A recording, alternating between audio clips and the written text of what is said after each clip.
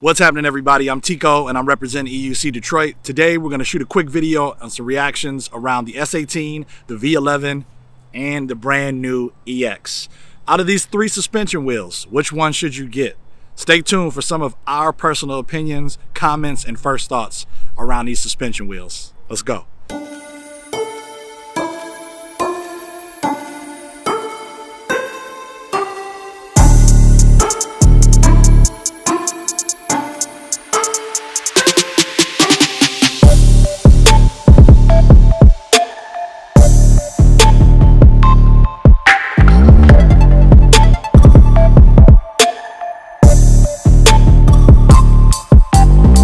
So again, everybody, just remember these views and opinions are those of my own Tico from EUC Detroit and the members here in Detroit, Michigan that got an opportunity to try these wheels. We want to shout out our sponsor EUCO for getting those over to us. So please make sure you all are following the affiliate link in the description below. Shop them, check them out. Great customer service and a wide variety of wheels like the ones we're talking about today. So without further ado, let's jump right into it, right? V11, S18, EX, so many choices to choose from right now as we continue to see these first iteration wheels of suspension. And when I mean first iteration, I mean just that, right? They're not perfect. All of these are brand new to the electric unicycle world, as most of you already know. And I'm not going to spend a lot of time going over specs because there's a lot of great channels that do that already. But we want to just give you our raw, organic, up-to-date feedback from an average consumer standpoint of which one you should buy. With the V11, the thing I would tell you the most with that is that it's a solid wheel. Wide pedal base, air suspension on there. And the trick with a lot of these is making sure you adjust the actual suspension to your liking, right? To your weight, certain PSI on the tire. It's gonna take some time to actually get used to and fidget around with until you find that perfect setup. So there's not a one size fits all. And the thing I can say about all three of the wheels in general, it is gonna take some setup time. All of them come with three different various air pump systems and air type of pumps. The S18 and V11 are very similar in size of pump, but the EX is a much larger size pump. But again, try playing around with those. Don't get discouraged until you actually find it. So that none of these are really a plug and play right out the box. Probably the one that's more user friendly right out the box would be this EX that's sitting next to me here. Much bigger unit, obviously, and we'll get right into that one in a minute. But with all of these as well too, make sure to get you some type of padding, some type of power pads or some pad that can actually catch while you're either running up and down on curbs or just casual street riding to hold on to and grip. The V11, the thing we didn't like the most about that is that, there was really nothing to hold on to as you started to go across any type of pavement or just even a city ride and you went over those bumps or curbs or potholes. Your feet would kind of lift from the pedals a little bit. Make sure you get some type of padding. Typically with the Gotway, some come with that very thin pad, but even with this, make sure either DIY or some type of power pad is needed.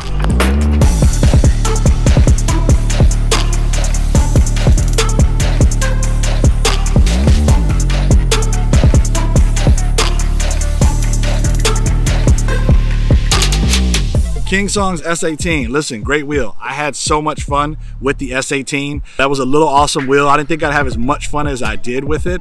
Now, again, for myself, my personal taste, and a lot of riders here, and maybe some in your community as well, we like to go really fast. Out of the three wheels, really top speed on the EX can take you about 38, 40 miles an hour. Again, give or take weight, situation, height, all of those things into account. But the S18 was awesome. I like the headlight on the S18.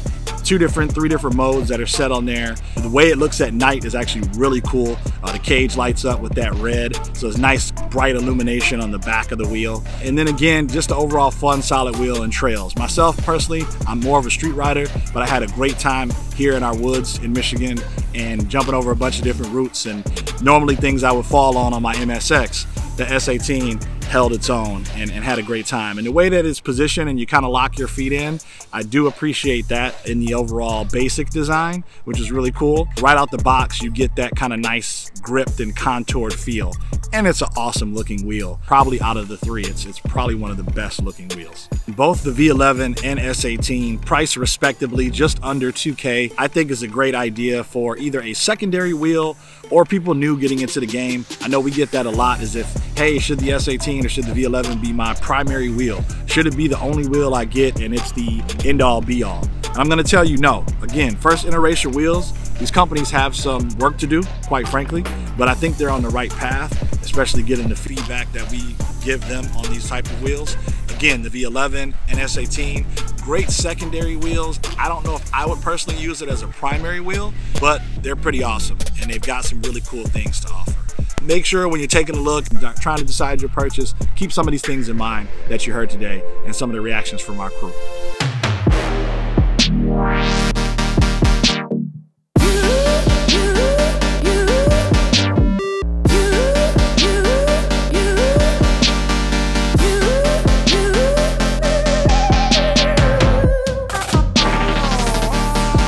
S18, I love it. It's very smooth, stable, but it's still agile enough to maneuver.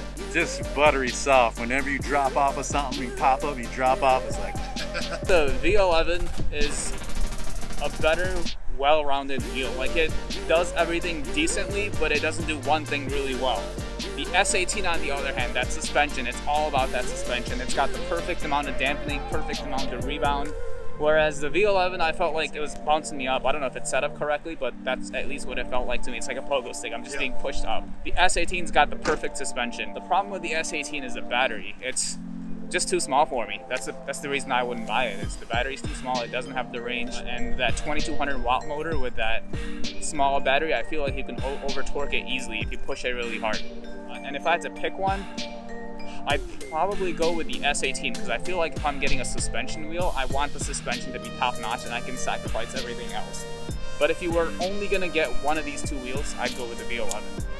That's it. If you have no other wheel and you want a suspension wheel, so far it's the V11. But we'll check out the X later and see how that goes.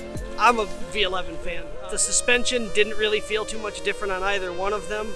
Neither one were dialed to my weight. It just felt better between my legs. It felt more stable cruising at speed. It didn't dig in it. I loved it. I loved it.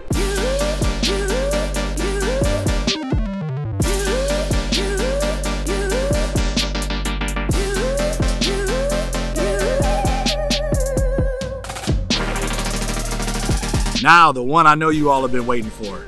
Tico, should I spend the $3,500, $3,600? Okay, we're almost talking close to $4 grand on the EX. Is Gotway's EX the superior end-all be-all to the three wheels we talked about today? And after spending some time with it for a week, it's definitely a monstrous wheel. 2700 watt-hour battery, 3500 watt motor.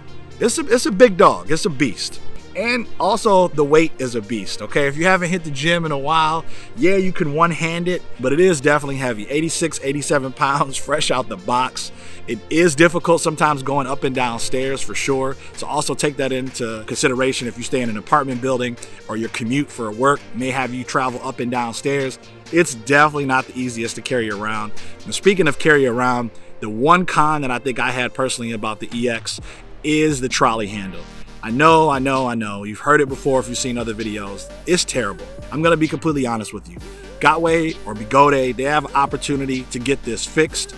And I know some other folks are taking some initiative by themselves and trying to recreate the handle on here. But the trolley definitely makes it difficult to walk in the stores. Myself personally, I go grocery shopping with my wheel. I'm in and out of department stores and or hardware stores. So it's nice to carry my wheel around with me. The size of the weight based off of that small pencil thin trolley, it's not a good look, but hopefully we'll see that fixed on some future iterations. Other really cool features about the EX that I really like, the headlight, the daytime running light on this is pretty cool. It's that of your luxury car, almost kind of like maybe your Lincolns that have that nice glow or that halo eye effect. And you still have obviously the headlight that flashes, does the little pulse, and then just a straight beam. No LEDs on this one other than the screen right in the back that shows your wattage meter. Your amperage is in the back. I would have liked to seen that in the front because it kind of defeats the purpose of with the old wheels taking a look and seeing where you were at battery wise. Amp is in the back itself, so it makes it kind of difficult when you're riding the wheel itself to see exactly what's going on. Other really cool features on it though, obviously suspension. Everybody wants to know about the suspension. Myself, I'm a heavier rider. I'm 205, 206, so I had to pump the pressure up a little bit. The wheel over time does lose a little bit of air, so you're gonna have to watch that and constantly kind of pump that up as you do your city rides, depending on the type of cushion feel. But it's really nice. I would go over things, bumps that I never would hit or be afraid of on my MSX. I would totally avoid, to where on the EX, I took them head on and it took the bumps really good. The other thing you got to understand and realize about these wheels is that it dampens the actual feel. And what I mean by that, it doesn't completely take away bumps or potholes, right, or jumps, but it definitely does have a lessened effect on your knees and your legs, which is a good thing, right? You want to preserve those if you continue on riding electric unicycles. I really appreciated the EX for being able to take on those bigger barriers. And again, that longer battery life, I was able to ride much longer than the V11 and the S18. Again, what's still to be done, I didn't take it really on a lot of trails just because of that low clearance on the way that suspension dips down. I was afraid and didn't want to damage the wheel because we have some pretty big roots here in Detroit, and I didn't want to hit that and chip and break the suspension setup. So just be cognizant and mindful of where that is and where you're going. For street riding though, completely normal. Up and down curves, small jumps, sidewalk to street transitions, it did phenomenal. I had a really great time with it. And this, as you see on this particular wheel, we put our own pads on there because again, it comes with the smaller, thin Gotway pads, which in my opinion, they don't really do anything. So something like a jump pad or a power pad, whether it's leather or that harder plastic or 3D printed, is always a great option and definitely something I would recommend picking up for any one of these wheels, whichever ones you decide to go with. But I really enjoyed the traction of the wheel on the S18 as well. And again, the overall speed and feel. It's gonna take you a little while, muscle memory, because it is kind of top heavy. It's gonna definitely feel like a little sluggish. The other thing it feels sluggish with is takeoff and braking. So as you saw, you're gonna wanna be aware of your surroundings, obviously at all times, but for sure when you brake on the EX, because that weight is taking you a little bit longer, a few seconds more to really slow it down. It does not stop on a dime like other wheels you may or may not be used to. It's definitely a heavy, heavy machine, and it's gonna take a little time to get used to. But throwing it around after a week or so, I got right used to it, and quite frankly, I enjoyed the overall ride. I took it off in the grass to try to ride it in something that was bouncing, but it doesn't feel as good as that S18 for the suspension. I do like the feel of the thing. S18 suspension felt the best for sure. When you're actually going over the bumps, it has the right amount of dampening and rebound. The V11 was too bouncy, and this is too stiff, at least the way they were set up. You can definitely feel the weight when you're throwing it around, and I feel like if you lean too far, like this, try to bring it back up, like beyond a certain point, you'll just like drop it because it's so heavy. What the hell is this? I don't know what the hell that is. This is terrible. Like if I just lean this over halfway and I'll put the weight of this 80 pound on this thing, it'll break. Right. This is a poor idea. Like if I get this, I just duct tape this and just keep it shut because I don't want it bouncing around like this. It's a heavy guy. Everything about that wheel is intentional, right? Like you have to think about accelerating and know you want to do it. You have to do the same thing with braking, but the suspension feels clean, right? It feels really stable at speed. It's in general, that's the thing that screams to me is the stability, right? Like it goes in a straight line really, really well. It's the best cruiser out of all three of the suspensions. After hearing all of the feedback from some members in our group, some of the shots that you got a chance to take a look at today and some of the footage, I hope you enjoyed it. And again, shout out to our sponsors over at EUCO for taking care of us. Looking forward to reviewing more wheels for you all in the future. But in the meantime, between time, definitely check us out over on Instagram at EUC Detroit. Give us a follow, we'll follow back. If you have any questions or concerns, definitely make sure to reach out. And again, if you plan on ordering from EUCO, use that link, use our affiliate link. Throw some love back to the Detroit community and EUC community. We do this for y'all. We do this for all of us. We're enthusiasts just like you and hardworking people that spend their money and want to know exactly where it's going. So hope you enjoyed the video. I'm Tico and catch you on the next one. Peace.